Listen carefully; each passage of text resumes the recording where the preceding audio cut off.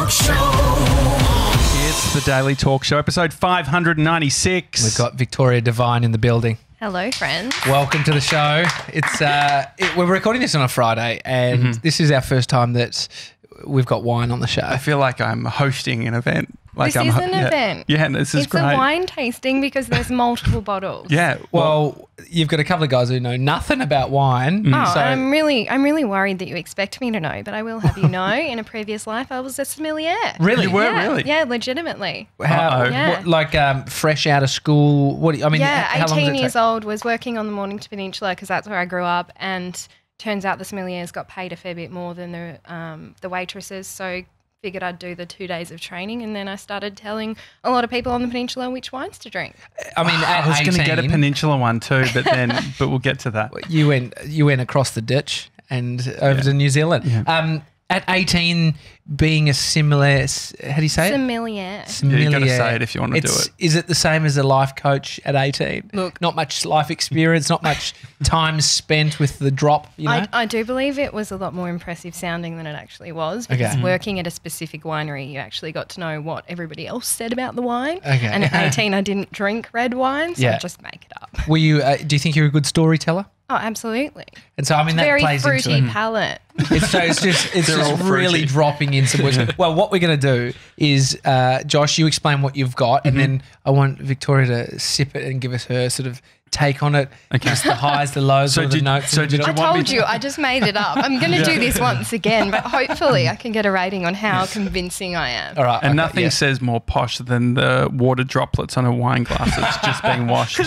I mean, I wouldn't have it at Vudemont. and but- so, Look, at least it's not someone else's lips. yeah, exactly. And Honestly. these are brand new, actually. These Yeah. glasses just I really bought from appreciate Woolworths that. Abbotsford, Yeah, $15 for 4. All right. So what I'll do is can I tell a little story for each one, just very quickly? Are you going to make the It's- story up, or you're actually No. gonna read it? So I Yeah. got this that's one. terrible. I just got this one because I'll tell you why I bought them. Okay, that's All right, good. all right. I love that. So I'm there ready. was a yellow tag above both of these. the recommendation one, or No, the the sale sale tag. Yep, I'm here for it. And so this is a South Island. What I liked about it was I love anything coastal, and it said island on it. And so the blue I really like, and the wine that I normally get has a blue label. The wine I normally get was double the price of this. So I decided to get 2 different types of wine. And so I've got that one. And then I've never had... So you got 2 for the price of 1. Yeah, Two but... for yeah. the price look. of his one that Yeah, he yeah, usually. exactly. On my podcast, we have Money Wins. I think that is the money Great. win You of the haven't show. tasted it yet. No, I'm here for it. Money win is more alcohol. Okay, not good perfect. quality. All right, great. And so this one is an 8% alcohol, if that means anything. I mean, I don't think. Do people who drink wine look to the alcohol content and say like? I don't believe so. Yeah, Would you I mean, mention it's- it, you would Victoria, the in- bogan looking at the Jim Beam to see if it's the extra strength one versus a sophisticated person drinking a I mean, drop of Pinot. 18-year-old sommelier me was actually looking at double blacks and going, this is Yeah, bang yeah. for my buck. Yeah, yeah. Not this at shit, bottles of red. Yeah. I get the percentage in one bottle. Yeah, no. Small 375 ml. And so this is a French one, which seems sort of outrageous because red wine, I don't connect with France, but maybe it is a big thing. No, it is. It It is is a big massive in thing. France, yeah. Whoops. But it does, it says here, That's actually what they're known for. aren't In they fact, know, like I went to Burgundy- Champagne. Wine and cheese? I went to the they're known Champagne for region. Champagne, but they definitely have a very large amount of regions that have red wine. Okay, and so this one does, and so it's a. I haven't described them. This one's a Pinot Noir Laforge Estate, Sud de France, That's All right, beautiful. 2018. And Crack so one of them. Yep. And Which so one just would- really quickly, one quick observation is that the That one's backwards. the South Island one is a lighter colour. Well, I don't Well, think we don't you know know that. what the glass looks like. That looks. Yeah. Yeah, the glass quite is black. different. But I feel quality wise potentially we won't. Do you know how you can tell quality wine? By the screw cap. Really? Oh, obviously. And so Like- the screw cap means That is much cheaper than a corked wine. okay, great. Yeah. I don't think I've ever opened a cork one before. So actually, Yeah, my uncle tells a joke and he says, he got a bottle sent over and he said, excuse me, waiter, come over here. And he says, can I help you? And he said, this bottle is screwed, take it back. Because meaning the screw oh, top. that's funny. So what I'll Does do. he get a laugh? Or do you just get up and walk out of the No, restaurant? I give him the laugh because I'm usually pissed at that point. No. Do you have go-to jokes being in finance? You've got the podcast, She's on the Money. Do you have I think there's go-to what stereotypes or like areas you're playing in like in money stuff? or money banter? What's good money banter? What do people get I don't know around? what good money banter is. Maybe Yes, if we just have banter, feel- it will come out. Yeah, I just feel like it's all about money habits and just talking about like your bad spending. Sure. I've got the one for meme you. I put on Facebook yesterday was about balance. Like you spend $1 on a bargain something and then $3,000 on a trip to Europe or something. That is Yeah. good I feel like banter, it's though. always like the comparison Yeah. of people going like, oh, I got a bargain here, so I splurged over here. Where do yeah, you yeah, spend yeah. money, Victoria? Where do you spend your most amount of money? This is not great. I would say on food, honestly. Yeah, same. Uber On Eats, food. or are you I'm going so out? good at Uber Eats. Yeah, so am I. I'm so good at Yeah. Uber Eats. Thai food. Yeah. They know us now. They write really nice messages on Really? my Oh, Uber that's Eats nice. tags. It's something I'm trying to rein in. That was actually one of my 2020 goals. to, Yeah. like, Do you give yourself a budget in regards to how much you'll spend? Give I that a try. sniff and sort of a This swirl. is and beautiful. there you go. I just did small ones to start just so everyone can You have call a this small? This is like a legitimate glass of wine. Really? Some of us have to drive home. Oh, that's right. Oh, that's all right. That's it. That's it. I've just got to walk home. Yeah, that's cool. With For two you. bottles So in your cheers, hand. everyone. Cheers. Oh, cheers, guys. Cheers, guys. Here's to the Cheers. first Wine Friday. Okay, here we Yeah, go. first This one. needs to be a thing. Yeah. Well, this is going out on the weekend, but I think at the end of, because we do 7 shows in 5 days, It's impressive. we finishing the work, Yeah, yeah. finishing the week, the last show should be Yeah. with wine. That's a great I idea. feel like Sunday sesh, that's a thing. definitely. Tie it in. And the aircon helps with the red wine. If it was hot, like if it was as hot as it is outside, Yeah, it would be it'd be gross. bad. All right, so we're sipping. I want to get your thoughts on that, sommelier. Victoria, your birthday. This is kind of finance banter. Is on June 30. Yeah. Classic. Yeah, like Party. I'm also the daughter of an accountant. So I Yeah. just feel like, That's so funny. Imagine, that's good banter on your parents' end. Yeah. Just like, Yeah. had a In little all baby, honesty, got no. her, got the expense through before the end of the financial year. yeah, no, look, my dad wasn't actually very impressed that was Wasn't my he? birthday. He had Oh. to leave work. And Oh, he was the oh, financial yeah. controller at the time. And he was just like, this is not on. Yeah. This is That absolutely is not annoying. on. Yeah. It's like having, if So you're sorry, a footy Dad. player, you're having a kid on grand final. Yeah, that's rude. Mm, That you don't- baby you try needs to not to. wait. Have a taste. I've had a sip. It's pretty nice. Good work. Oh, I don't know if it is. No, So I hang on, wait. So I had the one that I get is like a. I don't think this. I don't know much about wine. I'll say that. But what I all will I'll say say you is- you although- knew the colour. That's pretty good. The thing is that the one that we normally get is like an organic one or whatever. This has something to it. Maybe it's all psychological, but this has like a. Tannin. if you've They're if called you've had tannins, so you Tannin. can feel it on your tongue. Is that good? Some people like it. some if you've people had don't. one sip, I think you need to go for another because the first sip, like you've got a fresh palate and you're hitting with wine, and then you need to go again just because it will have had it on your taste buds, and so now it'll probably Think taste different. You need a job. Yeah, like, it's- let me introduce you to some of my wine friends. Did you have to like get dressed up being a how do you say it? This is why you don't make fun of other people who can't say it, mate. Yeah, that's a- cool. Sommelier? Sommelier. Sommelier? Yeah. Do you just wear like I like- mean, I wore the clothes that the restaurant gave me. Okay. It was a beautiful white shirt, black pants, Okay. apron. Very, very restaurant. Yeah, that makes sense. Mas, can you just ride the mic slightly? Thank you. It's yeah, I mean, but so what winery did you work at? What I was it? worked at Red Hill State for a while. That's Oh, lovely. that's good. That's a good one. Yeah, Yeah. and at Crittenden as well Yeah. for a fair while. And so was this before you were thinking about getting into the finance game? Absolutely. Absolutely. So I worked as a waitress while I was in my teen years because there's not much job opportunity on the Mornington Peninsula Yeah. when you are 16 and want some financial freedom. Surf club. I mean, surf shop. Yeah, look, do I look cool enough to work in the I can surf see you in a shop? pair of reef. Yeah. What do you call it? Trackies. Yeah, A friend of mine. No, there lived- were trigger trackies. Anyone Trigger- that's from oh, the yeah, Mornington trigger, Peninsula sorry. knows your trigger trackies, your Havanas and your Bond singlet. Yeah. That was our uniform. That's Pete Shepherd, a friend of ours. He lived down in Torquay. No, No, Ocean Grove. Ocean Grove. But he says he loves that sort of get up too. Yeah, That was he his must get be a up. great bloke. Yeah. He knows his stuff. Yeah. I like him. And I so like what him did you already. so your very first job, what was it when you were Very, very first very job. first job? My parents, this is very left field. My parents actually bought me a business when I was 14. Amazing.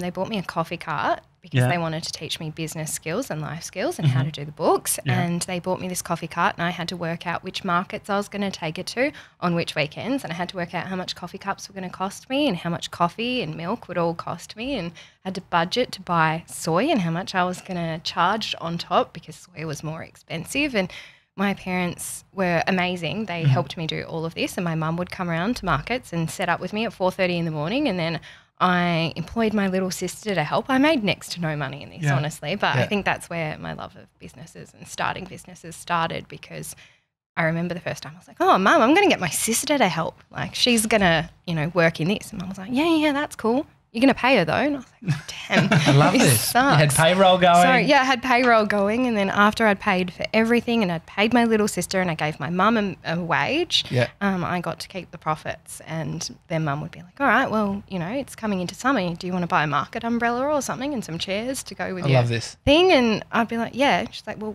that's what comes out of profit. You've got to work out, where that's coming from. And so I pretty much just didn't earn any money and was just developing this little business. And then VCE kind of came up and I sold the business to my sister. Yes. And then my mum and my sister did this, and that's where my sister learned. And now how it's to the do coffee business. club. No. Yeah, no. That'd be great. I mean, No. you were selling Xboxes between you and your brothers. That Vic's over here selling coffee business. Yeah. So I'm also really good at coffee, and now That's in our great. office we had like a full coffee machine. Everybody in the office has been to barista training. Oh, So, wow. Simpler it's very, times. very serious. Simpler times when you would have done it. Like now you have to. People are asking for almond milk, but then they need to make sure it's Milk Lab. There's like a lot of sort That's of. me. I'm sorry. I Yeah. feel No, I'm- personally victimised. No, I can 100% Do you have relate. oat milk? I sometimes have oat milk, but I just got so much into the sort of the Milk Lab and just asking people, have you got Milk Lab? I saw it on Instagram, a good comparison. Snapshot, how they do, you get like And what do they Milk say? Lab versus something else. There's a bunch of shit in Milk Lab. Well, apparently. that's how they keep it all together, I guess. But this other Yeah. one that was like, I hadn't tried But it it yet. probably. No, I don't like it. I've seen that advertising it and I too? tried it, and I'm very much a like organic Yeah, because kind it's of person. literally water and smash nuts. Yeah, and it really separates out Yeah. and it looks really gross. So No, come that- at me, preservatives. They've nailed it. And so that was first business. Yeah, and when the I was VCE, 14. Obviously, and then you VCA took a you- step back. Great exit. Capitalised. You've been retired since, right? Yeah. Absolutely. It was called My Coffee Cart. I was really original yeah. in the naming conventions there. Then I started working as a waitress at one of the wineries on the peninsula on the weekends, and I went from there. And then when I turned 18, they offered me the wine training, so I did that all through university, and then I'd come home on the weekends, do that, and then go back up to the city. And Do you find that there's being a young person who was having their own business, is there a certain thing that stood out to you that sort of is different for the experience of a young person? I think having control so young gave me a feel of wanting to continue that control. And so when I started to be an employee in other people's businesses and seeing things that I wanted to change or do and knowing that I didn't have the power to do that kind of frustrated me. So it was a good and a bad thing. Like I wouldn't be here if my parents hadn't given me that opportunity, but I also wouldn't, I'm just a really bad employee, honestly. No, I mean, do you think that's a consistent across business owners? Because I would agree. Bad employee. But how good's that I'd be business? a terrible, I'd be a terrible employee, honestly. Well, yeah, because I mean, that's where, but then I think that we're in a time where people are feeling like, based on external pressures, everyone's sort of doing their own business thing. And so that's where you could be a great employee and then you're giving this pushback because you're like, oh, I don't want to be labelled as a good employee. Well, you see this. You see the side hustle stuff. You see that there's sort of that expectation that you need to be entrepreneurial, and that's almost like it's become a bit of a status symbol. I think guess. it's unnecessary though. It's like such an unnecessary pressure, and I think there's such value in having a really good job that pays you well and gives you sick leave and gives you annual leave and enables you to live the life that you want. I feel like that's actually in this day and age so undervalued because it gives you the freedom to create the life you want, and you don't have to be an entrepreneur and you don't have to have a side hustle. But it's one thing to be that and it's another to be something else, because I think that now in the age of Instagram and like seeing what everybody else is doing, it's so shiny. Like it looks so pretty to have your own business, but it's full of stress. It's full of everything that, you don't see. It's a lot. And so you started your financial advising business after. I was trying to be cool, guys. I'm always trying to be cool. It's just not working. So you finished your uni degree. How long does it take to do a financial? So I did a advanced diploma of financial advice or financial planning. Sorry. No, you're right. But I did like some degrees before that gave me some credits to be able to do that. So I actually started in psychology and then was working in psych and then did a postgrad in psych and then did my MBA and then got into finance. So, well, is that a long way? Is that a long road? It seems like a long road. It was about 8.5 years worth of study. Yeah. Wow. So the psychology of finance. Yeah. Within so interesting to me. Well, your first episode on She's on the Money was about your money story, which I love. I sent it to my wife. Don't think she listened. Oh, well. I'll have a go at it tonight. No, don't even. I will. No, because I think it's so relevant around, I mean, everyone needs to work in some capacity or they need to live. You need money to live. Absolutely. And so it's like if you dig deep, and sort of what is that exploration for most of the people you're working with? Or what did you learn in sort of the textbook uni area about that stuff? So doing psychology and doing finance was so completely different, but I feel like I actually use my psychology degree more now than I did before. So I was working in the space of culture and engagement, and the thing that came up all the time was like, Victoria, it's not actually my job. It's the fact that I've got a mortgage to pay. Or Victoria, it's not my job. My wife's having another baby and we didn't plan for this, and, I'm feeling financially stressed. And I felt like there was this massive roadblock of me having these conversations. But I could also see that if I could have that conversation with that person and I could help fix their financial situation, how much better off they would be, because psychology is fantastic and I love everything about it. Sorry. The wine. It's the shit wine. It's the shit wine, honest to God. Guys, I don't know what you guys are talking about. Is it good? I really like it. I quite like it. Where is it from? Central Otago. It is actually. It is good. It's not bad. God, he's had a few sips. He's got it in his blood. Yeah. He's now loving it. Give me a little bit more. I think he's had a little bit more than a few sips. Look how empty his glass is now in comparison. I'm a bigger guy though. Oh, okay.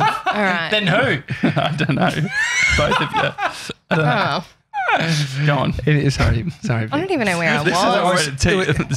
This is me laughing. Mine was a nightmare. This is terrible. I told you no. I told you this would happen. It's great. You were really pushing it, Josh. Well, let's just get all the wine into him. It'll be great. No. Well, I think so. Then, okay, your financial advisory course. What was the name? What was the actual? An advanced diploma of financial planning. And are they thinking about what's your money story? Are they using this terminology? No. Or We're just talking about finance and what this is, and it's definitely not talking about that. And that's something that I'm really passionate about in this industry. Yeah. And it's getting people upskilled in the space of psychology, because the biggest thing for money is actually how you feel about it. And you can't change your money behaviors or your thoughts or beliefs if you aren't bought into it and you don't see the value in it. So if you can connect with your clients on a level that is like, no, he wants the best for me and I want the best for me and this is my path, you're going to be better off than a financial advisor looking at your finances and checking out your bank account and being like, all right, well, this is the plan that you need to make.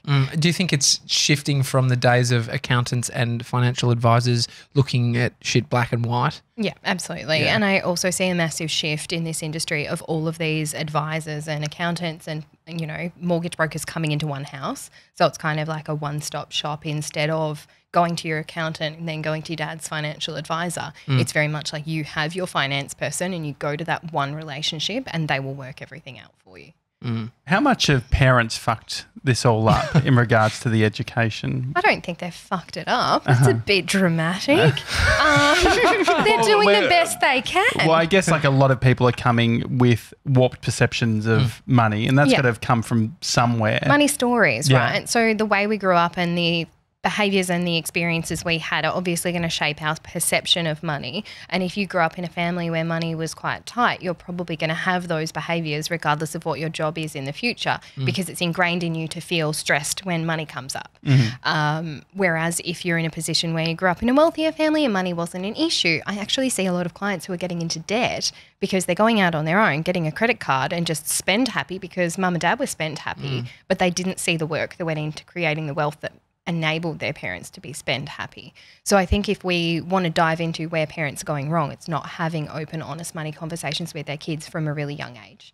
It's getting them on the page that they can start talking about money and going, all right, well, you're 5, but like that's what this costs and I work for this, because there seems to be a perception that money is everywhere for children and it's just, oh, well, mum and dad will organise that, but they don't see that you actually have to go to your job to earn money to then allocate it to something. How many people are obsessed with money, and where do you fit on the spectrum? I guess in the financial sector, there's probably a lot of people who see money as the thing, the destination, the thing that we're all working towards. Where do you sit with that? I see money as a tool. It's a tool to create the life that I want, and it's going to give me the freedom to make the decisions and create the lifestyle that I want. Unfortunately, I'm not a money motivated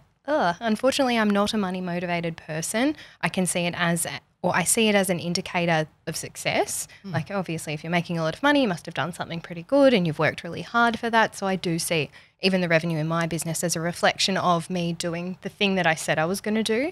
But I get a lot more gratification out of people saying like, oh my gosh, you've changed my relationship. I feel so much better about this. But I think that's because I'm not the standard financial advisor that came in and said, oh, I want to give financial advice. Like I kind of fell into this because I was so passionate about psychology and helping people that it made sense to move into this. And I kind of came in left field with a background in another career. So for me, it's always been about helping people and getting them on track and feeling a part of their journey. And I love that, but I don't see that in a lot of people. But in saying that, I've met so many financial advisors who are so fantastic and on the same page, and they've had no training whatsoever. They just are. It's innate for them. What about home ownership? I guess in Australia, there's always it seems like a lot of people have the goal to own a home. It seems like in 2020, it seems like the Australian dream. It's the Australian dream, but it seems harder than ever to actually, like, it's a pipe dream for many. Absolutely. What's the reframe, or how do you look at home ownership? Well, it depends on why that's a goal of yours. Is that a goal of yours because your parents owned a home? Like, what is the stagnant point where you are saying that that is what you need? Is that what you think is going to create you wealth? And often people are saying like, well, I need to buy a home. I need an investment because I need to retire one day. And it's like, well, maybe that investment isn't property because it's actually not viable for you anymore. Like, are you going to come up with $200,000 to buy in this area? Like, you're not going to get an asset that actually increases in value to the same extent that it has for your parents. Like, even I got that from my parents a while ago. My dad purchased his first home for like $17,000 or something, and it's worth a whole heap more. He sold it, but worth a whole heap more now. It's like, I don't actually have access to property at that type of level to have that capital growth.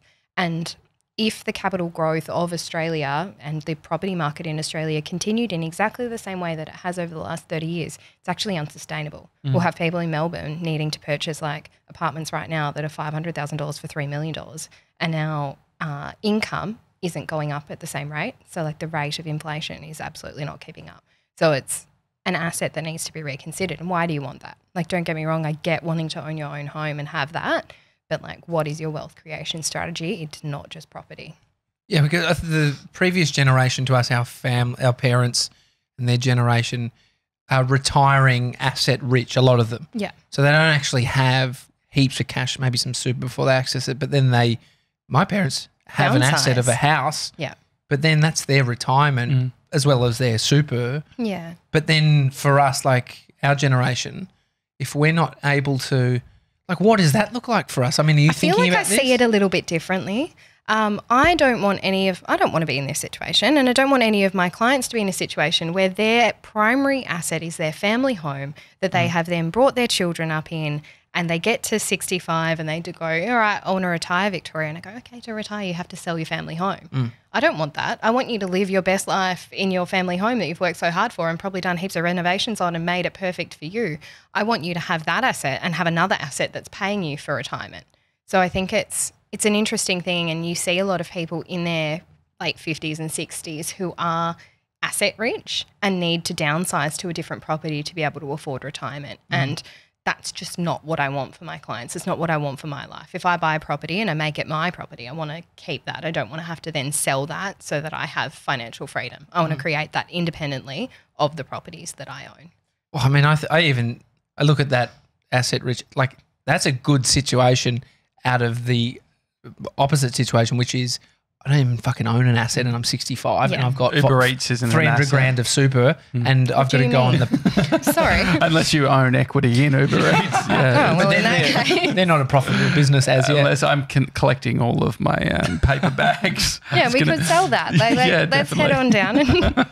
Yeah, and so, but then you, and then you're going on to the pension as your sole income as an elderly person. Like that's scary, but that is a reality for a lot. But how lucky are we to live in a country where we have access to a resource like that, so that if you're at a point where you need to retire because you can no longer work, we actually have access to a resource that supports us in doing that. So I think that we are great, or I am grateful for that, but I also never want to be in a position where I need to access that personally. I think that there is a place for it, absolutely, but I also think that we should be working as young people to create wealth over the long term, but we don't see the value in it because we just think it's so far away. Like retirement isn't that far away. We look at our parents and they have these conversations with us all the time. They're like, when I was your age, and to them that was yesterday. So we need to be thinking about this now rather than, 30 years down the track. Like the priority is now. And I guess that's why I'm so passionate, like wildly passionate about financial literacy and just understanding that you have so much power now. What about all the trends that are coming through it? That I watched a documentary on FIRE, financial independent, retire early. Amen. And I've got and so all of these different things. Like, where does it sit for someone who is? Oh, it's such in a the industry? spectrum. Oh my gosh, like I have so much respect for the financial independent retire early movement. I could not do it personally. Like these are people who are saving like 80-90% of their income. They're freezing breakfast burritos, and I did it. I made a batch of. It's beyond that. Well, the thing is, it was almost like a trial because I was doing that, but then still having Uber Eats. Like I wasn't eating breakfast, so I started eating breakfast burritos to see what it was like. But it's a clusterfuck. Yeah. They go a little bit soggy when Gross. you have to. And they the take saving like 20 their minutes. wage. It's not just the burrito bit. Yeah, That's making. but that's what I was No, starting. I just feel like starting. burritos isn't the key to the Yeah, yeah, independence yeah. movement. It's definitely not. No, but it's the retire early bit. Yeah, look, all right. So what I'm getting here is the financial advice is eat a frozen burrito, you get to retire. Yeah, it's spend. I mean, the nonsensical bit about it is that they're talking about the breakfast meal as the one that you create these burritos and you save a bunch of cash. Eat oats. It's 70 cents a dish, not even 50 cents. I love oats. I'm the They're biggest fan great. of oats. Yeah, they're great. Like oats with banana, oats with chocolate, oats with peanut butter. Oh, now you're going too far. Sorry, it's probably too expensive. Oh, yeah, it's way too expensive. Yeah, now it's become. Lucky we don't put oats with avocado. We never have outrageous. houses. And so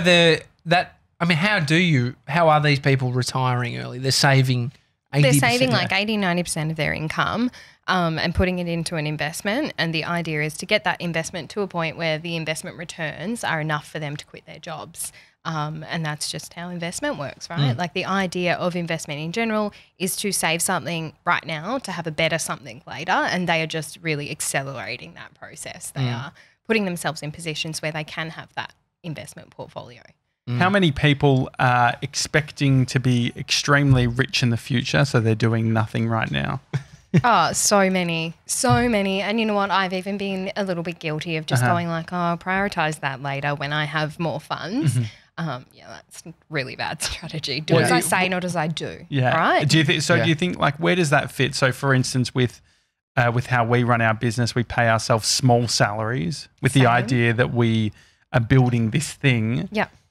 Which isn't necessarily conducive to the personal saving thing, but you've got this sort of weird investment thing for the future. But I think it's different in business. Like business is like if you look at assets that return, business is the asset that returns the most. And like in Australia, that's where most of the money is actually made. Mm-hmm. So it's interesting, and I think it's a good strategy. Make sure it's good business. Obviously, I rate this, otherwise I wouldn't hang out with you guys. No. Yeah, we supply wine. Yeah. Thank you. Like that, you Cheap- had to lure me cheap in. You wine. literally Yeah, had very to cheap. bribe me. No, so I think that's a strategy, and it's a wealth creation strategy, and you're investing in your business. So it's not like you're not investing. You're actually putting funds into your business to grow that because you're expecting capital growth. And if you're not expecting capital growth, like not sure why you're funding it. But I for think the wine. yeah, like I'm here for it. I think this is a great business model. Yeah. Wine, chips, I'm done. It would have been good if there was cheese as well. Yeah, look, But that's fine. I can't eat cheese, And but it's- I feel like you've met this, like my really random dietary requirements. You've Oh, met really? literally by perfect. accident. Oh, great. You're welcome. What are you? I'm glad we didn't get cheese. You're lactose intolerant? Yeah, like, all right, you ready? Oh, these are all This your is intolerances. literally Oh, you got an worst. intolerance list. All right. Yeah. If you're a milk lab, This is gal. disgusting, I never honestly. say gal. It's the wine. Honestly, I hate myself. Like, I actually I now. apologise. Excuse me. Oh, I hate me. Oh, okay. No, All I don't hate you. right. No, I actually apologise to waitresses often. I'm just like, I'm so sorry I exist. Like, so I'm Yeah. gluten, dairy, soy, corn intolerant, and I'm also a vegetarian. So I don't Animal really. soy vegetarian. Yeah. Animal soy vegetarian. And like, what do they replace most I was animal products what- with? Oh, soy and corn. Can't Animal eat soy that. Vegetarian. Oh, we So I don't- can eat potato chips and I can drink wine. So Oh, we are perfect. good. I almost bought honey soy chips. I'm so with glad. that if, because soy. Honey, Yeah. soy, Yeah. honey soy chicken. Sorry, yeah. Not a good That would have been combo for me. beautiful. Yeah, sorry. So what about is your that. because I was actually yesterday, my girlfriend Bree was organising. She was going to the groceries, to the supermarket, Yeah. and she Groceries are what you get. yeah, well, she didn't actually. So she called me and said, "Hey, is there anything you want?" And she said, "I'm getting dark chocolate." I said, "Can you get some Coke Zero, please?" Yeah. We had that call, and then we were driving 97 home. And then as we were driving home, Bree's like, "What should we have for dinner?" And Coke Zero 97, and well, chocolate. yeah, 97 thought that was very Obviously. funny because Bree had gone to the supermarket, and we ended up with Coke Zero and chocolate. That's a and very what balanced That's what diet. I was planning on having, but Bree's like, "No, I actually want something." Well, maybe she should have thought about that when she was at the I know, supermarket. but this is what he was saying. But the point is, it's like what are you someone who actually, especially being so intolerant to so many things? I'm very considerate. I plan a lot of my food. So what are you eating? What's your diet look like? I eat a lot of Asian food because Oh, it's yeah. very easy. As long as it's not soy based, it's pretty good. Lots of green curries, lots of red curries, vegetables, no tofu. They're quite easy to. Would you like some more? I would love Yeah, some okay, more. great. The That sounds good. Like Wait, that's it's weird. It's like pretty you- good. I eat a lot of. I do eat eggs. Yeah. So that's pretty good. I eat a lot of eggs, literally every day. eat every the morning. yolk. I do. Of Nothing course. wrong with the yolk. No, absolutely not. I'm not one of these people that just has egg white scramble. Are you I feel like kidding Sebs me? would. No. You have you- the whole thing. Are you sure? Yeah, why would you have? No, I Just just egg feel white. like People you'd be the do type because this. there's a Yeah, lot of it's done. people. It's done. Craig Harper would get rid of the yolk. Back in the day, I don't think now. Really, He'd have They've got rid of the. So the whole thing was that cholesterol. Yeah, too much cholesterol. They No, say I'm it's not all here fine for now. that. I It's put all good, salt huh? on everything. as Really? well. Is Like that- I'm the biggest salt fiend you've ever met. It's actually borderline obsessive. What do you put it on? Everything. Peanut butter. All right. Toast? You guys name me a food that doesn't go with salt. Yeah, because peanut butter does. Chocolate goes well with salt, doesn't Exactly. it? Do you Too, put it on yeah. chocolate? Like have I you- love a good salted chocolate. I love Yeah. a good salted caramel. Ice cream, but then you get salted Yeah. caramel. Damn it. Like, There's not please. much. There's actually nothing. What do you mean Tomatoes there's are not great much? with You have salt. not named one Yeah, thing. no, you're right. There's zero. Yeah, so salt goes with everything. I just don't understand why It you does. wouldn't put it on Bread? legitimately. Yeah. Salt, I guess put a bit of oil and salt would be nice. Oh, that'd be wouldn't it? lovely. much better. Wine. Yeah. Honestly, all right, I'm going to take, like, If there's something I with salt, feel it like, sounds like you've done I feel a like banana. I try to be refined, Banana. but I'm salt, potassium, it's great. I mean, you wouldn't Put put it it all on together. yogurt. Salt and You've got a yogurt. good point. Yeah, And but you would if you were having yogurt on a curry. if you're having a tzatziki, you would. Yeah, you would have tzatziki. Ah, yeah. Oh, yeah. You do weird shit with yogurt, Mr. 97. What do you mean? Don't accuse him of that. Oh, I'm you just- accusing you- him of it. Well, people put it. You put yogurt, plain yogurt, into a bunch of savoury dishes that I'm skeptical of. That's because it yogurt does go being with put in. everything. Yeah, What Like, yogurt? I'm does? intolerant, but I'm here for it. yogurt does not go on bread. Actually, fuck. But do you know what? You Souvlaki. mentioned salt and wine before. If you get a really ridiculously cheap bottle of wine, and I know this from being a very poor uni student. What would be a cheap wine? Aldi $4. There's like four. Yeah, Really? you can get bottles of wine for $3-4. If you put a pinch of salt in there, it changes the tannins, it changes it. Also, you can aerate it with a blender. So if you want to be really fancy and an absolute bogan, and I'm really actually upset with myself that I'm admitting this, put a pinch of salt in a bottle of wine, chuck it all in the blender, blend it, and it tastes a million times better. Blend it. This is Blend I'm it. pretty You sure really Tim were an Ferriss 18-year-old similar. Blend it. It aerates it. I've seen a ridiculously great. so. Aerates it. It does. You need to aerate the wine. Why do you think people decant wine? Yeah, but not in blenders. No, that's quicker. me taking it to It's the next quicker. level. Well, there's a one where you put it above the wine glass, and as you put it in, it goes. It's Yes, I've got one of those. It's an air. It's an adding- aerator. Yeah, it's adding air. It's a legitimate You got aerator. one of them. Yeah, absolutely. Are you would you count yourself as a minimalist? No. Got a lot Look, of things. No, not necessarily. I actually feel like I'm one of those people who actually wants to buy quality over quantity. That is such a thing at the moment. I'm Yeah, doing but the I've same always thing. been like that. Mhm. I've always been like that because my mum has taught me to be like that. She said, buy it once, buy it right. Yeah, it's a great like idea. that. Is it What's your best apartment purchase? living, or what's sort of your living arrangement? I live in a townhouse. Okay.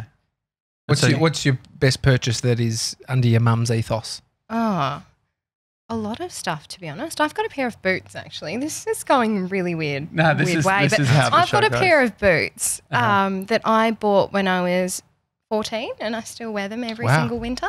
I love them. I reckon my foot's grown too much since I was 14. Oh no, I'm You still stopped small. growing? Like no, I'm tiny. I'm 5'2". 5'2". You're 5'2"? I'm wearing heels. I walked in heels. My mum's 5'2", I think. Yeah. I'm not Do you have to very- wear heels all the time I don't have to. that you choose to? When I wear flats in the office, everyone comments on how small I am. Really? Yeah. It's not great. What do you think? You just when it- remind them that you're the boss at that point. No, honestly, like I feel like any good business, your employees, you work for them. You make No, their not life fucking better. here. Not here. No, absolutely not. No, you work for them No. because if you make their life easier, they make your business better. So no, Yeah. no, they Totally. absolutely. How do you find good people when you're running your business? That is actually probably the hardest thing. Yeah, in let us business. know when you find out, because we've got some dead wood in. And I'm not talking about this stuff. Right? No, that's well and truly dead. Why is your wood laughing? So weird. It's going red. It's changing colours. Oh my God. Maybe that's collectors. Sell it. No, but seriously, Marie Conduit. Get rid of it. how have you found good people in your business to surround yourself with? It's really, really hard. It's honestly the hardest thing that I deal with, and at the moment I'm actually trying to find a couple of people to join the team, and I just haven't found the right fit yet, because it's like a mixture of skill and ability, and I'm very happy. Like in my business, I'm very happy to compromise on skill because I believe that that's trainable. But being a good person isn't. And I feel like that's something that is really hard to manage. And a few of my staff members and my team members and, business partners have actually come through just like long-term friendships and long-term relationships. And a lot of people say don't work with your friends. But I believe with a pretty good shareholders agreement, it's not a bad idea. Yeah. Like I have Morgan, who is in my business, and she runs the debt side of my business, and she's one of the best people I've ever met. And when we went into business, a lot of people just said, look, that's a really bad idea. You guys are too close. And I have not regretted that decision, and I don't think I ever will. She's one of the best things that's happened to my business. Was that a consistent thing, or was one person that really cut deep that said that? Because I think it's like, your partnerships dad, are your dad cares about you. Like my dad's Yeah, like, yeah. oh, are you really sure this is a good idea? Yeah. And I'm like, yes, Dad. Sorry, Dad. Has your dad had a failed partnership?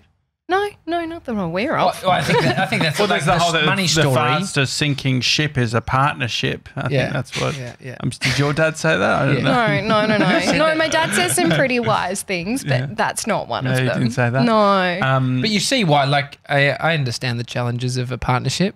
Yeah, hurtful.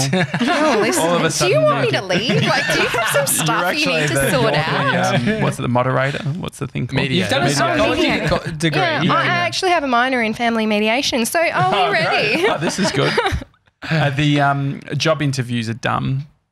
Job interviews are dumb. Because it's like when I was working at another place, we did a bunch of job interviews, and the first time we ever hired someone based on a job interview that I was involved in, we did a terrible job. Why? Because a person that we were interviewing, they said all the things that we wanted them to say any time that we asked the right questions, but then you just take it on face value. So it's like, we can't see in your portfolio that you do this type of work, and they'll jump in and say, oh no, I can do that. And it's like, oh, good. Oh, great. I'm so glad you've addressed that. Yeah. I was worried about that. So and then you hire them and you realize it's like, oh no, they just fucking said what you wanted them to say. Yeah. I think I'm very lucky in that my background in psych was actually in culture and engagement and creating teams.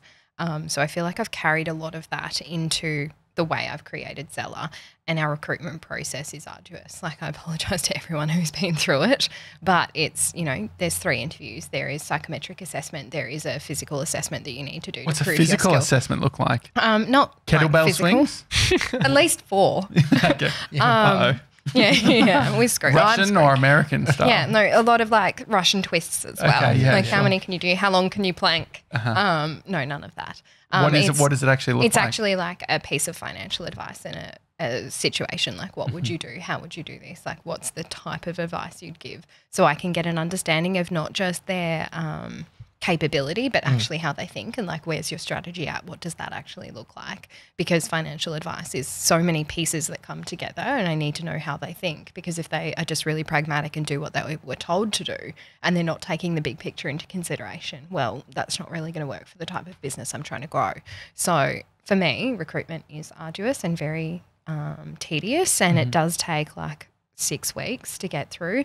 But to me, it's meant that we haven't had an issue with hiring the wrong type of staff, and like, we haven't had any turnover of the people that we have had join the team. What about clients that come to you and they say, I'm struggling with getting a pay rise? How do you I love that. Next week's podcast episode, Oh, like my great. podcast is Perfect. actually on pay rises. So this is an exclusive. Yeah, absolutely. Unless Absolutely. you're not going to talk about it. No. because- I haven't thought of a witty title yet though. So if you guys want to brainstorm that, Give me more money. Show me the money. Show me the money. Oh, that's pretty good. Oh, show me the money's good. I Show didn't me the say- money. you said That's pretty that. good. I didn't say that. I always try to make all of my like podcast titles like, I'm not funny, so this takes me a really long time. But like Either song names that I've changed. So like recently it was like, I ain't saying she's a gold digger. Oh, that's good. So if they're all music, like song titles. They're not all song titles because I'm actually not that witty. But I do put a lot of effort into looking like that on the internet. What do you think the number one? You're on Spotify, you're on Spotify. You can see what artists people listen to your podcast. Can you do that? Yeah. Jasmine Thompson. Jasmine Thompson. And Who's she? what sort of music does she do? She does like acoustic covers Really? of things, and like, she's really aligned to our brand. I'm not sad because I do listen to her. But I'm more I of was a also, Voice Avenue kind of guy. yeah, I'm not cool. I'm really, really not cool. No, I don't Ask think my little sister. I'm so not cool. It's not funny. And so, no, because that could be an interesting tactic. You can go through all the artists, see what songs they sing. Annoying that it's covers, but you could work out. Like, I'm thinking like Party in the US, like say Miley Cyrus. Yeah. What are all of the Miley Cyrus bangers? And then we could do a play based on that. I could do that season by season. It could be the Miley season. Oh, that's a great idea. Yeah, What about like an here for Elton it. John one? What's Elton John do? Tiny Dancer. Tiny Dancer, Tiny Pay Rise. It gets lost. He's All on right. I don't feel like that works. But yes, where were we? Pay rise. Candle in the pay rise. Yeah. So what's the way to get a pay rise? Just ask for it. Just ask for it? No, that's terrible advice. That is one piece of advice, I think. So I actually think this is a really interesting topic, and it's something that I am quite passionate about because people are so good at calling millennials entitled.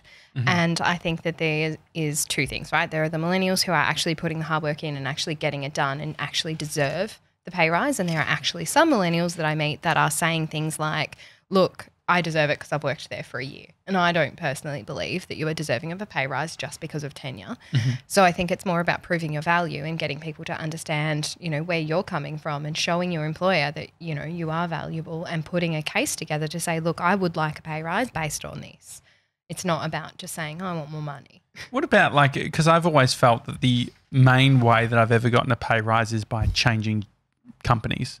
Yeah. So it's one of those things where it's like once you're baked in, there's only been But one have you had those company- conversations? Like, have you gone to your manager and said, look, I believe Yeah. that my value is far more than the remuneration I'm receiving? Have you asked that? Or have you just gone, all right, I think that I need to get a new job to move to the next level? No, so I've definitely said, hey, based on the things that I'm doing, Yeah. I think that this is worth more to the business. I think that it's like it's going up a skill Yeah. set. Interestingly, I mean, for a lot of people, I think the common thing is pay freezes. A lot of businesses love doing that. It's like, oh no, we're in a pay freeze, and talk to like, Or sorry, you've reached the top of your band. yeah, just Yeah, these types of conversations. And the interesting thing was where I saw the biggest increase ever was when I changed titles. And the funny thing was the managers at the time had said, Josh, titles, don't worry about titles. I changed my title, and then they came back like a week later being like, oh, we've just had a look at like the average or whatever like that band thing, and it's in a different thing. And I all of a sudden got a 15-20% increase. Hey, that's pretty just good. based on that change. When they were saying at the time that those things don't matter. So Yeah, those okay. that stonewalling from middle managers is an interesting one, because I was even speaking to a middle manager who was saying, I was pushing back on this person, and then I had this realization. It's like, why the fuck do I care? Why don't I just push it forward to my manager? Yeah. But Yeah, then it's interesting, right? Or the stonewalling, we got to understand if it's the person saying, can I get a pay rise, with no outlining or having some entrepreneurial spirit to say, here's where we are, here's where I've taken you, or this position. Or if they're underperforming, that seems like a common one too, which is like the person that's underperforming that then goes forward and says, I want more money. And I think that potentially plays into that millennial thing, Yeah. which there is a small portion of the population that probably does Yeah. fit into that, where it's like their first job, they probably listen to a podcast and get the energy, get the motivation to go up and do it. It's like, mate, you're lucky that you went past your 6-month probation. I think I'm less empathetic towards millennials after having my own business and my mates having their I've got business. no time like for the it. shit I've heard from. Excuse me, millennial, pipe down. No, but the shit right, the shit I've heard about Okay, boomer. staff leaving early, like staff not telling people they've quit.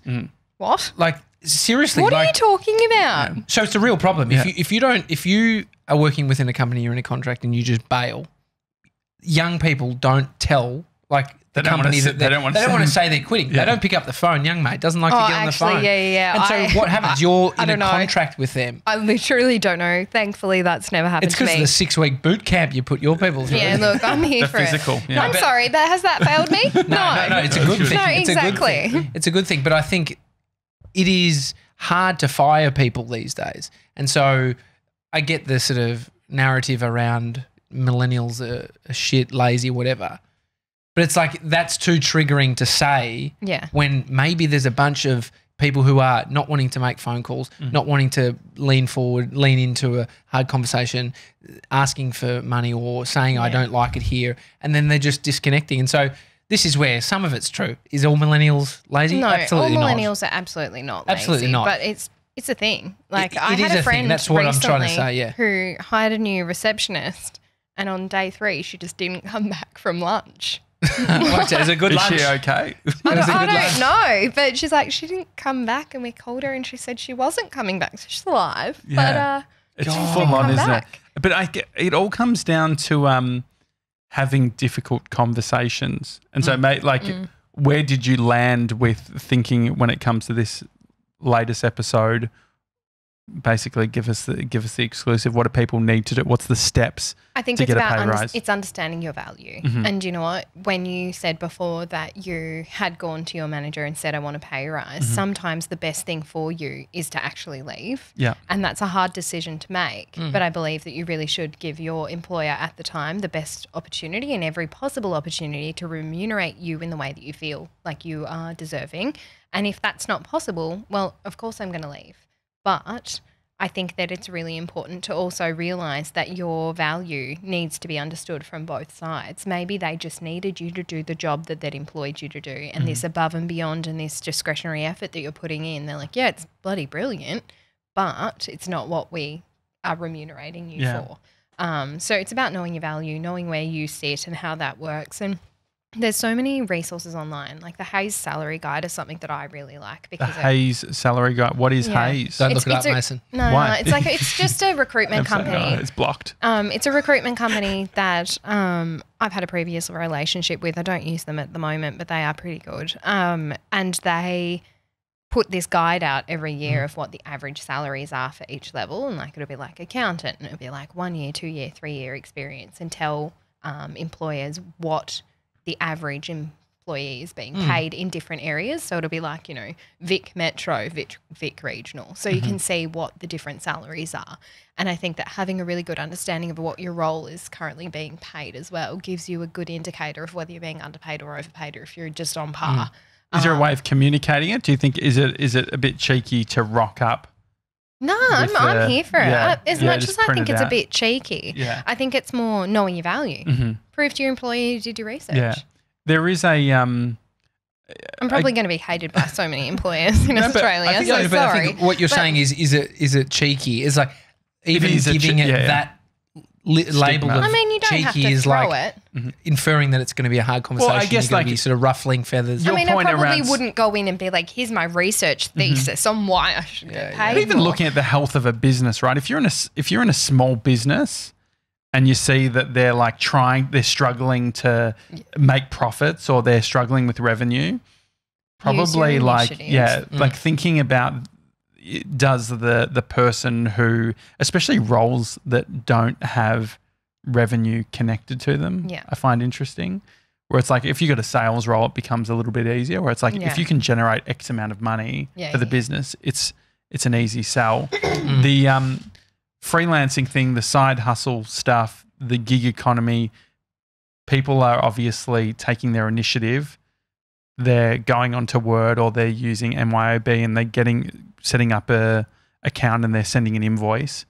How many of them are actually considering things like tax obligations? So many of them are forgetting. Yeah.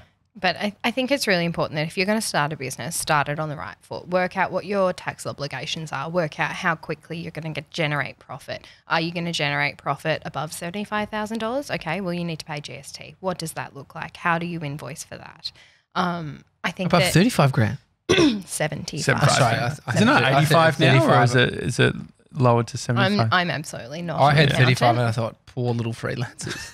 No, 35 no. would be hard. Fucking thing. No, but GST is like Yeah. it's you charging your client so then you can pay it. It's like Yeah. it's a no sum, Yeah. no win game. It's kind of like you charge it over there and then they should be claiming it and then you pay it. And Yeah. it's just one of those things that's no sum. Well, I think to be honest, in the early days, I was explained that, but I didn't fathom it until I was in it. And Yeah. I'm not charging GST, and then I'm like, I'll take the leap and charge it. I don't even know if I can make 75 grand. I make 100 grand Yeah. that year. I'm like, Well, fucking sweet. Yeah. I feel like you need, in some ways, I felt that, especially day one, I'm like, okay, if I can charge through if I'm invoicing a client and it makes up 20% of that 75 grand, to be I think it's smart. having non-GST on there is setting a real clear signal that you like You're a they're baby. big, and You're they're a a big baby. part of the business. Yeah. So I'm just like, fuck it. Like I'd much prefer to just get the GST going. I talk to my clients about this all the time, and I think that if you are a business and you are sending out invoices and you want to look legit, Yeah.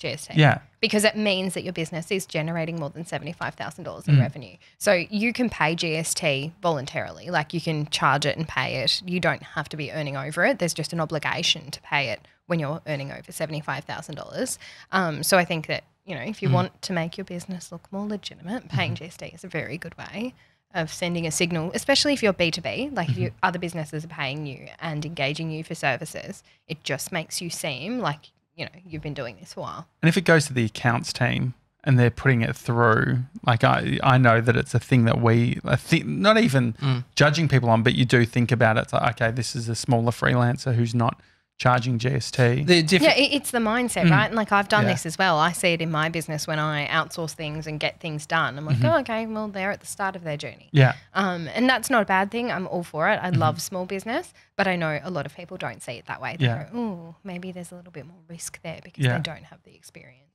what's been the branding, but the sort of the view on financial advisors, particularly after Barefoot's book they're came terrible. out. Don't talk to a financial Well, advisor, you read- honestly. you read, what are you doing? They're terrible. Our Gronk mate, Scott Pape, his book, there's some questions that he wants you to call and ask your financial advisor. Yeah, ask away. A Did good you get- financial advisor should. I've been sent that so many times. I'm so sick of it. Scott Pape's Thanks, 3 Scotty. questions. Do you Pape. have canned responses? Okay, we've got the book No. there. I wouldn't mind to. Can you grab it, Mason? Just Have see you what got- the questions What are. have you got the Barefoot Investor for? He's a client of ours. Yeah, We great. charge him GST. Yeah, awesome. Yeah, he pays it. Awesome. And then we pass it on to the tax department. All right, No, but well, he, shout Is out it to literally? Scott. Is Hi, under? friend. It's literally under Seb's we iMac. use it as a the screen. Scott, you don't we're have using to your do book it. as a screen elevator. It's Scott, shout out. Yeah. My book comes out in October. Watch out. Yeah. Oh, What is that's your the book? Have you family's got- one. It's not in there. Anyway, so No, you've that been was asked these. legitimate. You've been asked these questions, Oh, yeah, absolutely. And I think that any good financial advisor can answer them clearly. and so is there a problem with not within your circle? Obviously, you're squeaky clean. Oh but- yeah. So No, are there I'm advisors that- really lucky. Like Yeah. I am so lucky to be working in the space at the time that I'm working in. I have not entered the industry where commission is the standard. I have Yeah. entered the industry where I am a fee for service financial advisor because one, that made sense to me, and two, you could see the industry going there. I have a lot of sympathy for a lot of financial advisors who are in positions where they have books of commission that they need to change because, after the Royal Commission, a lot has changed. And I've been really lucky that that hasn't impacted me. But the reason that hasn't impacted me is, one, my business model is good, but it's good because it's new. I haven't been in this industry for 30 years. I haven't got this revenue and this tenure that, extends past there. So as much as I'm saying, look, I'm good, it's like, well, I'm also really friggin' lucky because I got into this industry at a time where it was like, all right, well, they're moving away from commission-based. I probably shouldn't do that. And so if you just elaborate on that, so old school financial planners, Would take a advisors commission based on the performance of someone's investments. Okay. And I don't do that. And so what is the other model? You meant FIFA. Fee for service. So you come to me. Sorry, fee. Fee I for heard service. soccer. I heard as in Yeah. FIFA, soccer. the soccer. No, guy. no. FIFA Is it fee for 2019 the or work you do? 2020. No. I don't know if 2020's come out yet. Come on now. No, I'm sure FIFA. Are you joking? Remember that FIFA would do. I've got a soccer mad partner, and really? I'm like, FIFA. I feel got like some brownie points early Really? in our relationship by buying that game for him. I feel like FIFA normally, like all these games, they do it a year before. Yeah. So I feel like we'd see FIFA 21.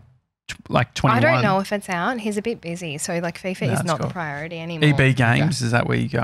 Or It was where I went. what do you mean? Well, I Why? haven't He's too bought him busy. FIFA this Okay, year. yeah, Too sure. busy. I get it. He doesn't so- play anymore. I'm not going to buy a game he's not going to use. Come on now. No, there is something nice about Minimalism. relaxing. There's And- something nice about And so do you think the financial advisory businesses will lean towards the fee for service Yeah, most as of them are a heading that way. standard? And so Yeah. it will remove the commission-based shit. Yeah. So then it will clean up the industry. Is that It's absolutely going to clean up the industry. What about like Yeah. so doing sort of creating your own products? Yeah. How does that play into? Because obviously the problem with commission is it's skewing people to or advisors to advise on certain things that they know. Like, okay, we get X Yeah. commission for this, X commission for that. Obviously, if you have your own product and you're like, hey, use our product, there is the thing in the back of everyone's mind, which is Well, like, is that the right product for Yeah. that client too? So it's kind of like, I don't have my own products. One, because I'm not big enough yet, but two, because it's one of those things where it's like, well, even if I had my own product or my own model portfolio, you could say, is that the right option for a particular client? Because not all products fit everyone. It's not, cookie cutter kind of service. And I think that it's really interesting because, if you work as a financial advisor for a bank, you only have access to their products. So is that truly holistic advice? I don't know. it's bias? Yeah, at it's a that bit point? biased Yeah. because it's like, well, if you work for a big bank and then you only have access to their products and their really limited APL, which is an approved product list, are you actually biased or not biased? Like it's Yeah, sure. interesting. And I'm an independent advisor that actually has, I have an APL. I'm with a licensee at the moment. And they give me access to everything. But if I find a product that works better for my client, they'll always consider it. And none of my financial advisors and I don't get remunerated for the product I buy or the product I buy for my client. So it doesn't matter whether they go with one bank or another bank or, a different investment product. My advisors still get paid exactly the same every single month, regardless of how many clients they've seen. What about the super free thinkers who are like, fuck all the systems, like even what you're doing. They don't want to go to anyone. They want to manage it all themselves. They say, okay, like I'm going to buy like stock in like the top 100 or whatever it is, like index funds, all that sort of shit. I'm just saying words now. You do, boo-boo. Yeah, but what is the, like, what's the contrary sort of opinion on that? Where can that go wrong? Well, it depends. Are you buying an index fund? Why are you buying an index fund? An index fund is legitimately the average of the average. Is that why you're investing? It's not why I'm investing, so go for it if that's up for you. Yeah. And so then the other options are so it depends how much money you have. So like if you are starting and you're like, look, I've got $500 to invest. I'm like, cool, your option's really, really limited. If you then come to me and say I have $500,000 to invest, it's like, all right, well, you're probably going to go direct equities because you're able to create a well-diversified portfolio. And with investing, diversity is key, and making sure that your portfolio isn't all your eggs in one basket, and making sure that you actually have that diversity across that portfolio. And if you only have a small amount of money, and what was it, like ANZ shares or something yesterday were like $85. It's like, well, if you've only got $500, you can't really get a well-diversified portfolio by buying direct shares, can you? And so what about because I guess there's that idea of buying a house or renting and then using the extra cash you have to invest. If you're in a position like that, where does someone start? Oh, it is so personal, and that sucks because I wish I could be like, this is how it goes, do this, it's the model. It completely depends. Like if you want to purchase a home, it's all emotionally driven. Like at the moment, I don't own property, and that's a conscious choice. Like I don't want to own property because it doesn't align to my values, and I don't want to own property because I'm not ready to take on the responsibility of that. I really like renting. I like the fact that, somebody else worries about my broken hot water system. I love that that's not an unexpected cost. I love that the asset that I'm creating, which is in shares, pays me a dividend and I don't have to go fix somebody else's leaky taps. But at some point, based on relationship, my partner is going to want to buy property. He wants to own his own home, and it's working out what that looks like, because every investment decision is actually an emotionally driven investment decision. It's not actually something you go, all right, well, I'm going to get the best bang for my buck over here, because I'm telling you right now, it's not property. And so the reason why I get because everything is emotional. And so say, for instance, when should someone prioritize the dream versus what's actually going to be better for them? And I guess the reason I'm thinking about this is there's people who it's like they'll have the mortgage, they'll buy a house, but then somehow they'll also go on the round the world trip and they'll do all of that other stuff. You need to look at the big picture. Yeah. What are we trying to create here? My ultimate goal, and the thing that I'm so passionate about, is creating financial freedom. And to me, that is having an income that comes in each and every single month that I do not have to work for. And that's why I invest, and that's why I want all of my clients to invest. And it's like, well, can you create that while doing all of that? So what does it mean to invest? What kind of cash we talking? Yeah, but you give me all your money and then I disappear. No? And so that's a good investment for you. It's great. And so the criteria of investment is I guess that most people think about it's like, okay, so an investment is you own stock or you own, what are the different versions of stock? But there are four different asset classes, and the idea of an asset or the idea of an investment is to put your money somewhere where you get a return. And my favorite type of asset is an asset that returns not only dividends and gives you money in return, but also increases in value. So when I sell it, it's worth more. So that's, to me, shares at this point in time. But the main asset classes in Australia, everyone knows property. That's pretty big. You could be a rent investor. You could be just an investment property mogul. You could also own property directly as your family home. You've got shares in the share market. Then you've got bonds, and then you've got cash. And so cash in your bank account is an investment in itself, because it should be earning a really low amount of interest, but it isn't. It's an investment in your future. So those are the four main asset classes in Australia, but it totally depends on your risk profile and your tenacity to invest as to what asset class works for you, because obviously cash is far more conservative than the share market, but then the share market has its own diverse ranges of risk, and like some shares are more risky than others. Like if you buy a bank, obviously that's been around for forever and a day, and the returns on a bank are quite low in comparison to, you know, something like Afterpay, which I don't invest in, but that's Silly also move. a lot. Yeah, but it's also a lot more risky. No, my brother invests in that. Oh, well, check him out. Did he make a lot of money? We invested when it was like $4 a share, Okay, well, he's What made is a it lot of now? money. like $35. 35, Oh, great. Yeah, Yeah. at least 35, I think. But the That's moral, not- that's- moral Alright. ethics of Afterpay, I But don't if agree you with. got in early, no, neither do I. I've got an entire podcast episode on it. Yeah. And when you're saying No, I've investment listened in to that one, yeah. Afterpay, you don't mean just buying shit online using There's Afterpay. a, yeah. I mean, we should swing it that way. Yeah. No, it's buying shares Yeah. in a company. But if someone is talking about this asset and there's a whole heap of hype around it, you can almost guarantee that that has already peaked.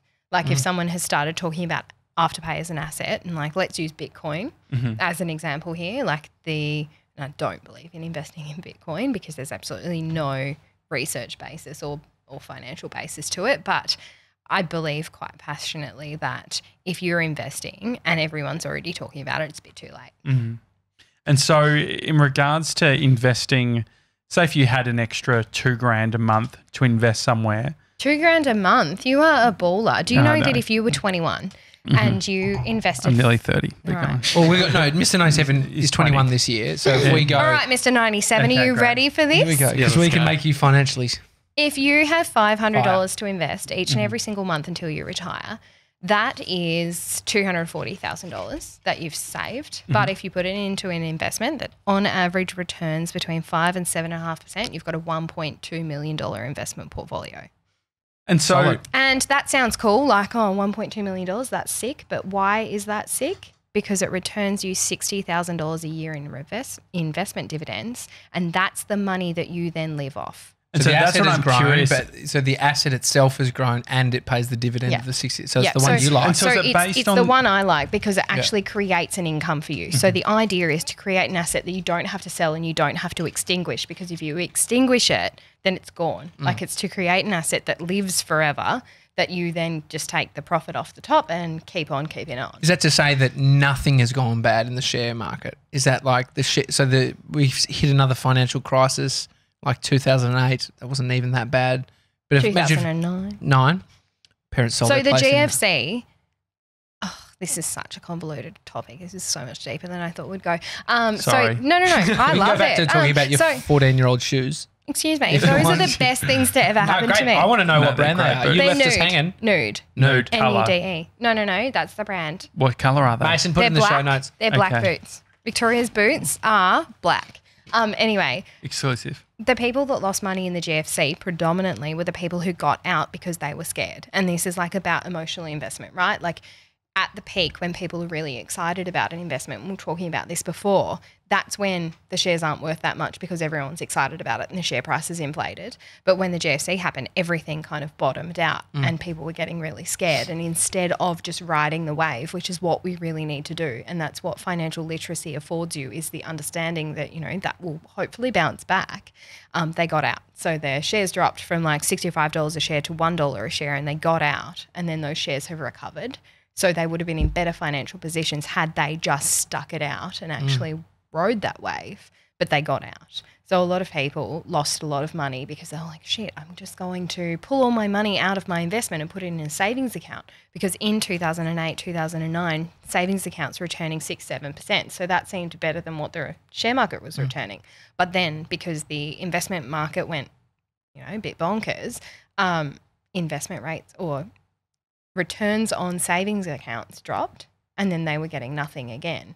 So it's more about riding the wave. And if you look at investment in Australia, if you are invested for a 30-year period, no one ever loses. Like no one who has been invested for that period of time has ever lost money, because it always goes up. I'm not saying that that's a guarantee, but like that, if you look historically, is what it looks like. So what happens? So if you put that $500 a month aside and put it into an investment, when do you actually start seeing those dividends? Dividends are paid depending on what the share is and how that works, quarterly, annually, however that works. So it makes sense, but this is about compounding interest. So like its power is actually in the very tail end of what happens with investment. So like the power is it compounds over time. And, you know, when they say like a lily pad is covering 50% of the pond and it's been growing, you know, at double, what's it going to be tomorrow? I don't know much about lily pads. No, neither. But go on. So it doubles. Say it again. I like frogs it. on one. So if a pond was 50% covered in lily pads and it had been growing at the same rate each and every single day and it, you know, was growing at double, how many days would it take to cover the entire pond? It's like, well, that's one day. And that's how investment and compound interest works, right? So like the more you have and the longer you're invested, the faster it doubles. So like in the first year, compound interest is like minimal. It's like, you know, you've got $1 and you've invested it and you got 10% return, so you got 10 cents. That's not great. But further down the line, you've invested $240,000 and you're at a $1.2 million portfolio. It's actually the power of money is in the time that you're invested, not how much you're investing. And so that end game where you get when you've got a bunch of cash, or it's paying you out $60,000 a year. Yeah. Is that based on every quarter or whenever you get those dividends that you're reinvesting? Yeah, so you money? have to be reinvesting it. So if you've invested your $500 a month, that is assuming that every dividend you've got has been reinvested to compound. And so from a perspective of passive income, Well, that depends on your values, right? So like you could be like $60,000, that's great, but that might not work to sustain someone else's lifestyle. So they need to work backwards and work out what their investment amount needs to be to create the lifestyle they want. And for some people, $60,000 is perfect. And for some other people, they're like, well, Victoria, I need a yacht on the Mediterranean. You go, all right, well, let's make that happen. And for me, financial advice is very much about working backwards and going, all right, well, where do you want to be? And what's it going to take to create that? And so often do clients come across my table that they go, all right, I want this. You go, all right, well, if I work backwards, you need to be investing $5,000 a month. And they go, that's not possible. And okay, we need to realign your goals. And so renting, you have so say your rental place costs $500 a week. Yeah. That's cheap. Yeah. So where are you living, mate? Yeah, where are you living? It's like, well, he said he was walking distance from here. We can totally track this. $550 is what we pay. It's a very small place in Collingwood. Collingwood, you get to tell everybody that you live in Collingwood. I know, it's great. You are so It's great. fancy. It's got a city view. It's great. It's lovely. So say if it's $550 a week, if it sort of feels like in some ways it's like, oh, that $550, you know, rent money is dead money. I could be spending that. That is such a terrible excuse. No. I know. So that's why I want you to Did you just tell me that you lived in Collingwood and it was great and you had city views? That's $550 a week for your lifestyle. Yeah. You can go live in Whoop Whoop. That's cool. Is it aligned to your values? And so that's what I wonder. So for instance, say from a mortgage perspective, on a $550 a week place that's like a rental. Yeah. Say if that was, I don't know, what do you reckon our place is? 600. Say if our place costs. Could you get your current house for $550 a week on a mortgage? Well, yeah, that's right. I don't think you that's could give him the location. You had a 30% deposit or something. Like 50. 50, yeah. 50 more. But at the same time, it's more along the lines of that's where rent vesting comes in, right? So a lot of people are buying in locations so that they can afford and they feel like we'll have capital growth and returns and then living in the place that they want. Because what happens is if you buy over here and you own this house and you're paying that mortgage, the person that's living in that house is paying you rental income. And you take that money that person is paying you in rental income and you pay your rent and it's kind of a no-sum game. And then because that's an investment for you, your mortgage repayments are actually tax deductible and you're in a better financial position having not lived in the property that you own because it's now an investment grade repayment. You can actually claim it on tax. So therefore, if you're claiming it on tax, you can actually afford to pay more of your mortgage off quicker. What about if you want to like pin things on the wall? No, just do it. Whatever. No, don't is do that that. negative gearing? Is that No. Have That's just rent vesting. Yeah. That's negative gearing, positive gearing, neutrally gearing. They haven't changed it, but they're talking about it. But I really, really doubt, this is obviously quite wildly personal opinion, but too many politicians have negatively geared properties for them to change the laws on that. That's a good point. Yeah, look. Because they've all got the 7 beach houses. Yeah, exactly. And what about investing? is there any reason to invest? Did you say invest egg or investing? I don't know. I probably said invest egg, to be honest. Doesn't know where he is right now. Invest. Where I are love we? eggs, honestly. Yeah, there They you go. are a But do you have miracle the yolk? food. You No, we already didn't. I know. answered That was a this. joke. Are you okay? Have I'm you fine. already forgotten my No, egg conversation? The final one. Is there any reason to invest if you have any form of debt? No, Whether it no, be absolutely HEX not. or Oh, what no, about not HEX. HEX is out. So Okay. HEX is a debt that you don't accrue interest on. So it's interest free. It does, it Us Bronx increases. don't have HEX anyway. But Oh, well, lucky for You gotta you. go to uni to get heads. Did we just talk about how much study I did? Like, Yeah. can Oh, you yeah, imagine imagine. how terrifying my HEX is? Like, I'm pretty sure, like, this is not public knowledge, but now it Okay. is. Yeah, My HEX debt is 6 figures, and that's terrifying. 6 figures. So that Six-figure means HEX debt. so that's over 100,000. That's not crazy. Whoa! Did you work the $100,000 thing out yourself? Yeah, I did. I nearly Impressive. went to I nearly went to $1 million because 6 zeros sometimes. No. Amy's got like $5,000 left, my wife. Yeah. And we're going to get like an extra $120 a fortnight when that Once- finishes oh, that's very handy. soon, which is, it's actually a lot of money. Yeah. Look, it you is a invested lot of that over money, 30 years, but yeah. at the same time, you're not accruing interest on that debt, and you're only paying inflation on that debt. And to me, like, this is absolutely well and truly not personal advice, but to me, my money is better spent, invested, than paying off my HEX debt. Yeah. Because inflation's at 1.8, 1.9 each year, and the return of the share market is on average 7.5%. So I'd prefer that the money that I have coming in via my cash flow to be invested in the share market and performing a bit better, and I'll just pay off my HEX debt over the longer term. But that's personal opinion. That's just what I do. Some people just don't like the idea of debt. But if you have personal debt, if you have a mortgage, like, that is an investment in itself to pay off, because for you to, like, say you have personal debt and the average is like, 17% on a personal loan, depending on what loan you've got. But, like, for you to invest instead of paying off your personal debt, that investment has to return more than 17% for it to be worth it. And What about that's psychology not of this sort of thing? Because, you took, like, there's the whole snowball, like Ramit Sethi, I think, talks about that. Like, yeah, and like Dave Ramsey and stuff. Snowballing debts. I think that's good, and it's a really good mental strategy to get things off the list. And if you are in significant debt, which is, do you know what? It is what it is. It's fine. If you're in significant personal debt, call it. Just be like, all right, I'm in debt. What I'm going to do moving forward, get out of debt is your priority. Like, I just don't think that investing is a thing that you should be prioritizing, because if you are, it's actually putting you back financially, because it's like you're putting money over here, but you're actually accruing more interest over here, and it's just like a no-sum game. What about good debt versus bad debt? Specifically, I guess, as we The start. mindset, mate. The jet Good ski. debt. I the got a jet ski handbag was and a very- jet yeah. ski. Yeah. Well, I guess And I use them both at the same time. So, Oh, no, wow. no, so I just You are from Dramana, aren't you? Safety beach, baby. no, Hey. I That used to be called Shark Bay. Did it? Safety Beach. Safety changed Beach the used to be name. called Yeah, Shark Shark Bay. Bay. Bad safer branding. name now. Bad branding. Legitimately, it was bad branding. They wanted more tourists. It's worked. Oh, that works really well. I don't know if it's any safer. But bad debt versus good debt, I can see that where our business is going, where we want to eventually get to, we see, okay, there's huge amounts of investment that we put in ourselves, but potentially there's accessing of debt to be able to fund certain things. How do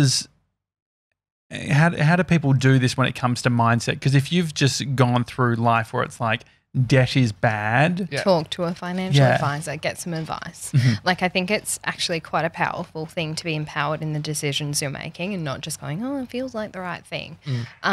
Like, good debt versus bad debt. Bad debt is things that don't actually impact your future wealth, whereas good debt are things that increase your future wealth. And a car loan, not that. An investment in a business where you are anticipating it to have a positive return, well, that's something that you really do need to consider. So just because I'm a financial advisor does not mean I'm against debt. I'm against the wrong types of debt. I'm against credit cards and, personal loans. But I'm not against going, all right, well, I've got this really good business idea and I am going to grow it this way, and I've got a really great business plan that surrounds me. And for me to actually get where I'm going, I need to take on debt, because that would be really naive of me to say, because I've done that to create my business. Like, there's no way I came up with the capital to start Zella and to start She's on the Money without taking on some pretty significant risk, because without risk, you don't have good return. Do you think that that's a conversation that's not had publicly enough? Oh, no, absolutely not. Mhm. Like we all see these startups and people being like, oh, I'm an entrepreneur. It's like, well, what risk have you taken to be in this position? Because you don't get the growth that you get without taking on some level of risk, and risk is often debt. She's on the Money, your podcast, a content play for you in business. I think people that are business owners making the decision to start creating something like a podcast. Do you see this? This is Yeah, I know. number This is three. about to get This the is number comment. three. It's The okay bottle or is no? gone. Are you Yeah. kidding me? But between three of us. Sorry to I interrupt think there. I more. just feel like everybody's a public service Do you want announcement. a bit more or no? No, I'm No, okay. you're good. Do you want some? Finish it off, big boy. No, It's all no, good. it's all Okay. yours. We've still got the other It's not bottle. organic though. He might be disappointed. I And feel he'll like sneak the other flushed. bottle out I'm when he flushed. walks out too. He'll be No, like, well, I I'll just guess- take this home. It's I a bit feel of- like this needs to be a thing. I feel like our conversation has got better over time, I think just I'd like be- a fine wine. Yeah. Which the South, I've got to say, I've turned around with the South Island. It's a beautiful wine, beautiful drop. Do you know what? For under 20 They bucks. Honestly, they should sponsor you. Send a case. Yeah, send a case. Yeah. Send a case. Send a We'll take a case. Take a case. So I'm embarrassed to be me today. No, so- Honestly, what have you done? investing in creating content for Invest your in business. wine. Yeah, invest in wine. It's the content's a different thing. But no, investing in creating content, which at the start makes no real sense for most people. Yeah. What's that journey been like for you in hindsight now that you've created something quite amazing? I didn't mean to do that. And I'd be naive to say that I did that on my own. She's on the Money came out of a space where I was running these workshops called She's on the Money, and I wanted a space where the women who were attending these workshops could network and ask the questions that they'd forgotten to ask in my workshops. And so I created a Facebook group, and it got a bit confused when other people who hadn't attended my workshops were joining. And then I thought, all right, well, Did you this have is questions on Facebook? So we have some stringent questions we ask. we do. When people, what do you ask? I ask for your email address. Oh, that's a good one. We should have done that. Data collection is Yeah, key. yeah, that's I great. must have given it because I think I'm a part of it. All right. Well, Oh, great. do you get my newsletter? I might have put a bogus one in. All right. That is a low blow, no, especially from you. No, I'm trying to think. Do I have your email. I'm adding it.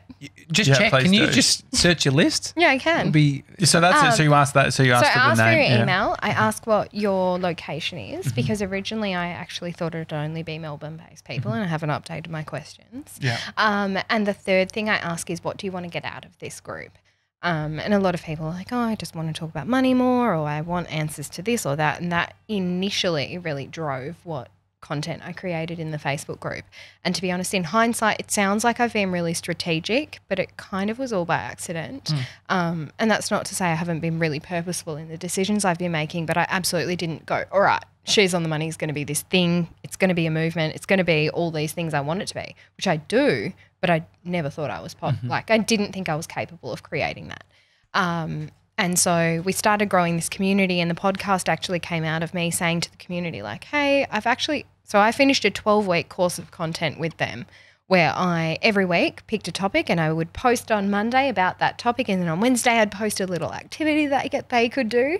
And I used to get, my friends to comment on the posts. Oh, great. That's a good one. Hey, Well, excuse me, ju- Tommy, can you please comment on my post so it looks like people care? I'm constantly doing that. Hey, guys, every time I do a LinkedIn, I'm I at think- everyone Hey, on comment on Slack. everything of mine. No. Yeah. What is the deal? Like, so when just on that course thing, Yeah.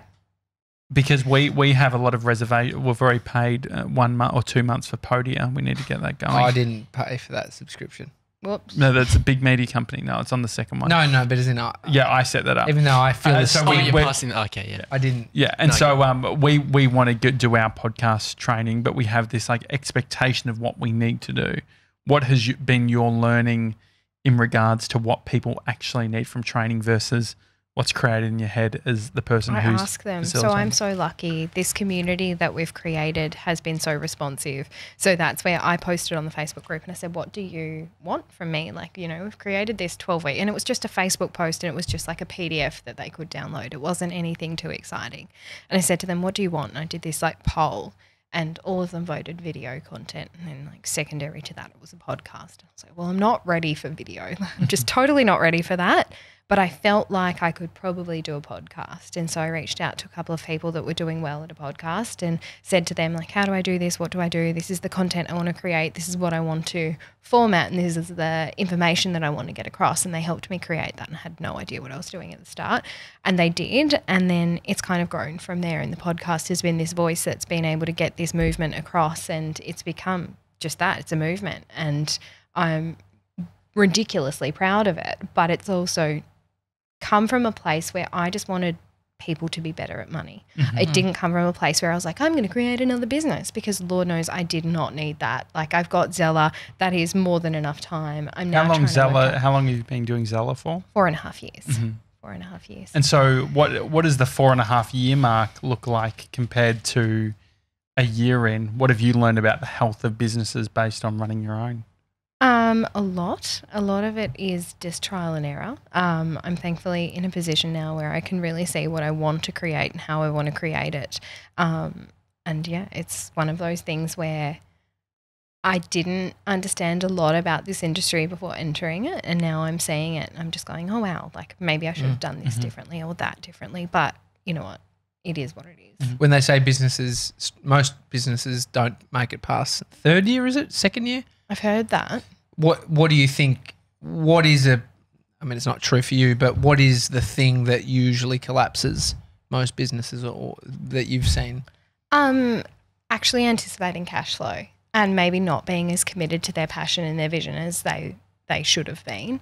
I think that, this sounds so awful, but I feel like a lot of people get into business because it's really shiny and they want to start a business, and they, might start a retail company, and then they realize it's actually all too hard. So I think the most important thing to consider is, if you are thinking about starting a business, is take everything into consideration. Sit down with an accountant, work out what your 10-year plan is, not just what your 1-year plan is, and work out what that actually looks like in the long term, because 10 years from now, like, are you going to be big? If so, what does that look like? And put yourself in a position to scale, because I think that's the thing that a lot of businesses shoot themselves in the foot over, is actually just not being in a position where they can scale and grow their business. And when I say that, I'm not talking about going from like $500 return to $5 million. I'm talking about, just even going from $500 return to $100,000. And what does that take, and how does that work? And how do you set yourself up so that as the business owner, you are not the only person that business is reliant on? What was the biggest stretch that you made? So for us, I guess, like taking on bigger leases or doing those sorts of things, like it seems like there's those pivotal, scary, isn't it? Pivotal moments where it's like, CBD rent is really expensive, I'm telling you now. I think it was actually for me realising that I can't be everything to everybody, and I really needed to pull myself back on some parts of my business and let people do what they're good at, instead of going, but that's my thing, and pulling myself back on that so that I could then focus on the things that are future planning. And, She's on the Money has really played into that, because prior to this, I was just seeing clients every single day. I was going into financial advice meetings day in, day out, and now it's like, well, actually, someone else can do that. And the best piece of advice I actually got was from Morgan again. Honestly, I've told you, one of the best things that's ever happened to me. And she said, you need to only do the things that only you can do. And for me, that was kind of pivotal in changing the way that I saw things. And if someone can do it, like, find a way to make that happen. And that sounds very entitled, I know, because I'm very lucky to be in a position where I now have a team behind me. So at the start, you actually just have to do what you have to do. But once you get to a stage where you're growing, being able to let go of the things that you might love but someone else can do has been the biggest thing that's helped us grow. how do you let go? Look, I haven't. I've just said I do. No. I think it's about finding a team that you trust and people that you really want your community to be made up of, and people that you feel as though actually carry your vision and carry the things that you want to achieve in the longer term. And for me, I'm so lucky that I found those people.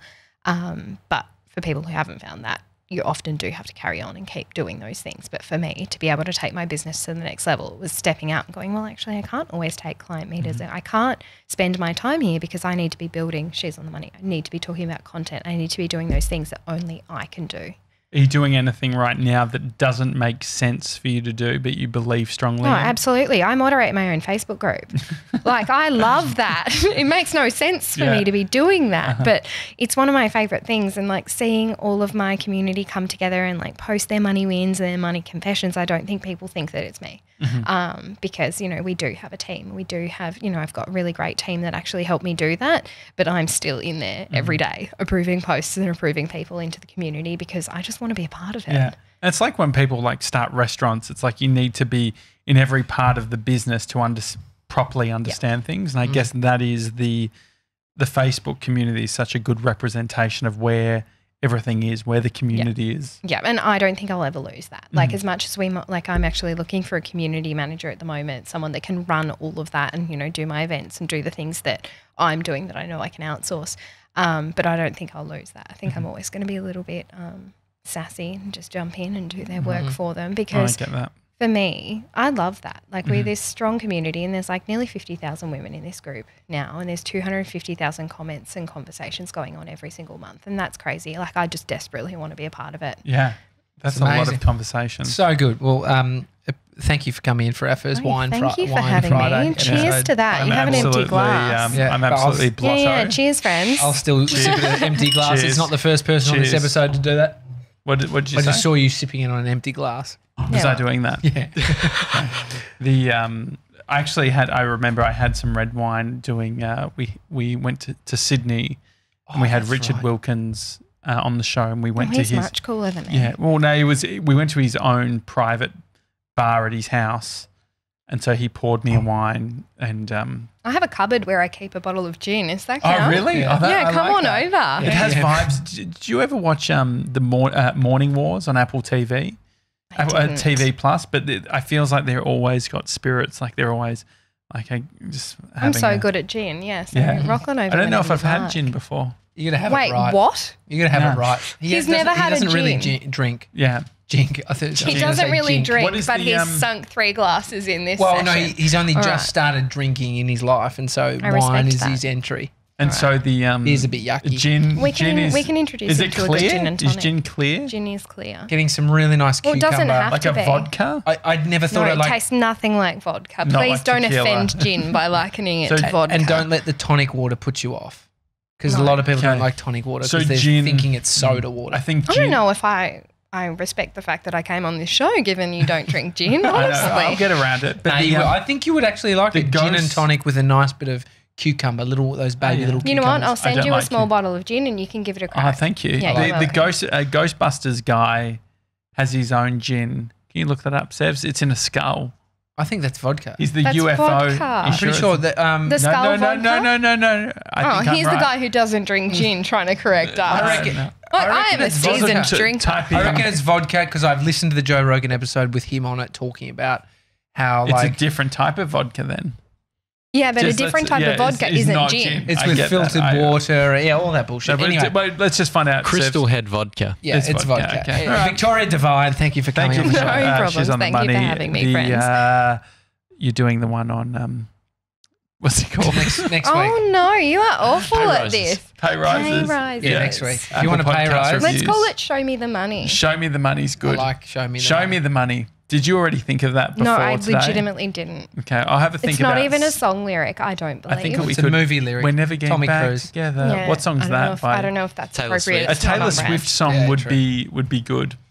I'll come up with something. You come back to me Anyway, on that one. Great. And he'll All right. forget us how he It's won't the Daily Talk Show. Hi at thedailytalkshow.com is the email address, and we'll see you tomorrow. See you guys.